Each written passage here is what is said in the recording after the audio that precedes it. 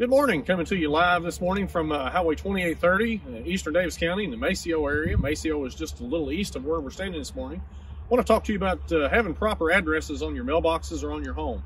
When you call for services from the fire department, whether it be a medical emergency or some type of emergency call related to a motor vehicle accident or your home's on fire, having that address visible is very important for the crew responding. So anytime you make that call for service, think about that address. If you're just driving by calling, then you can catch that address on that mailbox or even a milepost marker. But the address on the mailbox or the home is probably the most important thing for us to provide that service in a timely manner. Thank you and hope you have a great day.